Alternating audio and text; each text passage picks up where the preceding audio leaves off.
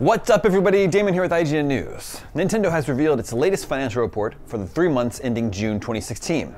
The company posted a net loss of 24.5 billion yen, or roughly $232 million. During the same period in 2015, the company made a profit of 8.2 billion yen. Smart devices and IP-related income brought in 1.6 billion yen, or about $15 million, a rise compared to last year's 8.8 million.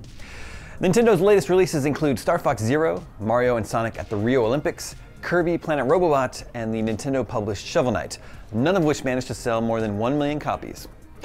Wii U hardware sales were down over last year as well, with 220,000 units sold versus last year's 470,000. Nintendo hopes the upcoming releases of Zelda Breath of the Wild, Pokemon Sun and Moon, and the NX launch in March 2017 will help turn the company's losses around. For all things Nintendo, keep it here at IGN.